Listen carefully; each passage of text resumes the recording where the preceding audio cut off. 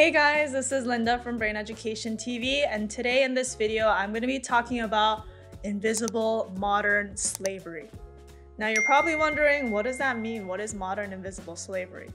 Simple, it's the answer to this question.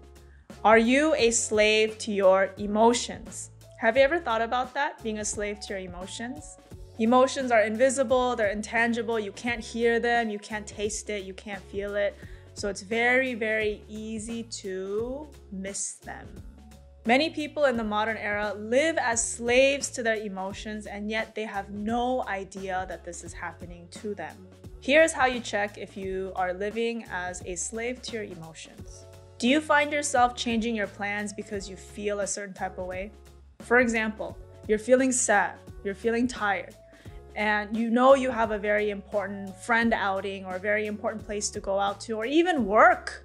You have to go out to work, you have to do something, but because you feel sad, you feel tired, you just stay inside. That is a classic case of being a slave to your emotions. Why is it being a slave to your emotions? It's because you're letting the emotions dictate your action.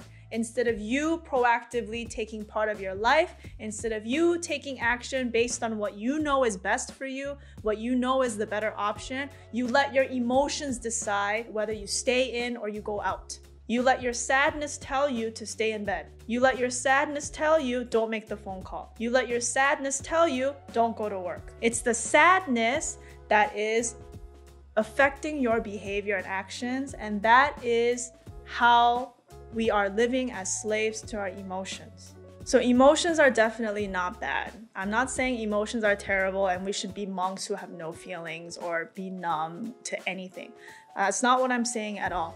But we have to switch the ratio so it's not the emotions that dictate your behavior, but your behavior that can change your emotions. For example, let's say you're feeling sad. Let's say that your boyfriend or girlfriend broke up with you and it's the worst day of your life and you feel like crap and you don't want to do anything. You've lost motivation. You feel like a totally unlovable person. You're basically down in the dumps. You're feeling really bad about yourself. You've hit rock bottom. Let's say you feel that way. Do you want to stay feeling this way? No, nobody wants to stay feeling that way. Nobody wants to mope around like this. Nobody wants to stay feeling like this. So if we live as the master of our emotions, we don't let the sadness dictate our behavior. So this is what would look like if you were living as a slave to your emotions. You're feeling sad,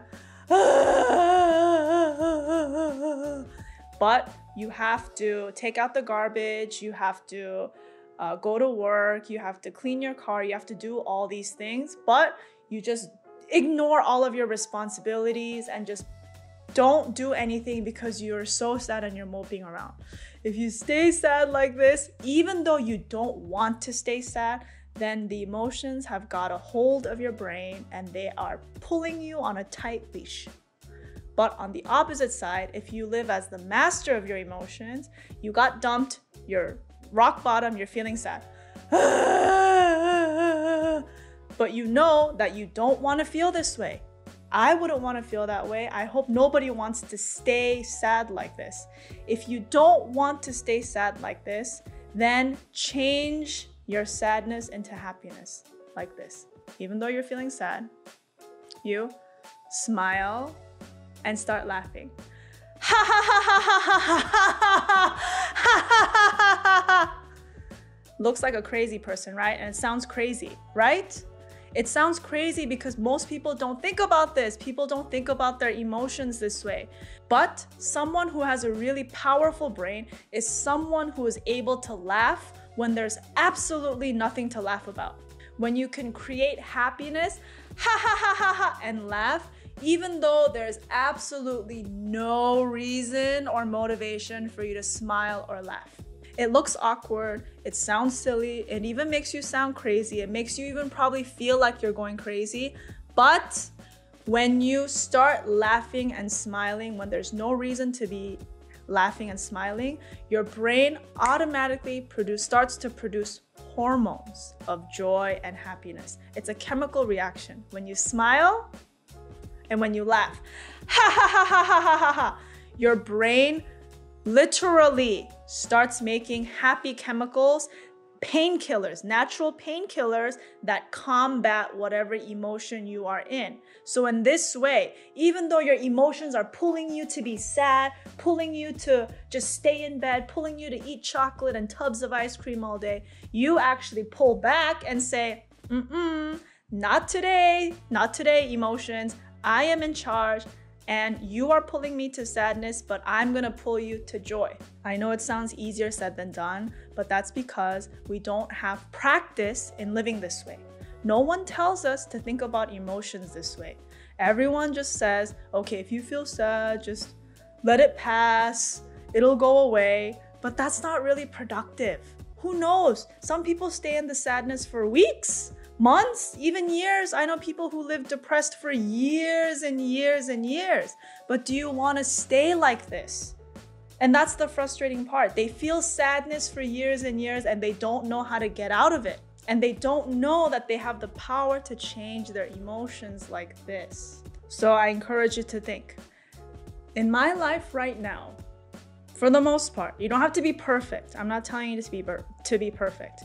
For the most part in my life, do I let my emotions dictate my behavior, or am I able to pull my emotions to the direction that I want? Think about it. Let me know in the comments below. So if you're in a quiet place, if you're in your house or in your room and you're by yourself and there's no one to watch you and no one to be self-conscious of, let's laugh together for just 10 seconds, starting now. Ha ha ha ha ha ha ha.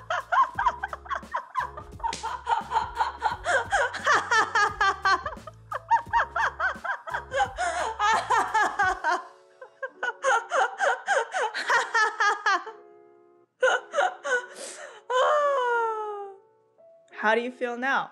It feels really silly at first. I get it. It's awkward, it's weird, I get it. But your brain is producing happy chemicals without you even realizing it. So like this, when you are feeling something unfavorable within you, sadness, anger, frustration, loneliness, self-hatred, judgment, all these things that are negative inside of you, if you have the desire to change it, if you can recognize something inside that says, you know what, I don't want to live like this, I don't want to stay like this, then know that you have the power to choose the other emotion, the opposite emotion, act out the opposite emotion, and your body will start to feel that way. If you're sad, laugh and smile. Your brain will produce chemicals of laughing, joy, and happiness. This is scientific. This is something that happens to every single person, regardless of gender, regardless of nationality, regardless of how much money you have, regardless of your background. It doesn't matter. It's a chemical reaction that is guaranteed to work. Try this exercise and let me know in the comments below how it went. Share this with other people who need to hear this message, especially if you have friends who are constantly feeling sad, constantly feeling depressed, and they don't know how to get out. The only thing that's stopping you from going to the other side is your judging of yourself that says, that's weird, that's not cool, that's not for me, that doesn't work. Your judgment is what blocks you from going to the other side. So stop your judgment, get rid of that obstacle, and just do the right thing even though it's awkward, which is smiling, laughing, producing joy and happiness. It's okay you have emotions.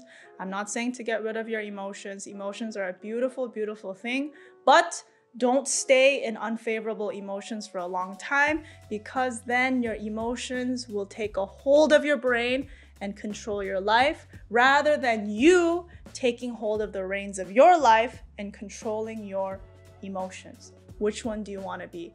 A slave to your emotions, letting your emotions dictate your every move, or the master of your emotions? Your emotions are whispering in your ear like a mosquito in your ear, but you're able to swat it away and live your life the way you want. Which one do you choose? Thanks for tuning in, everyone. I'll see you in another video. Bye.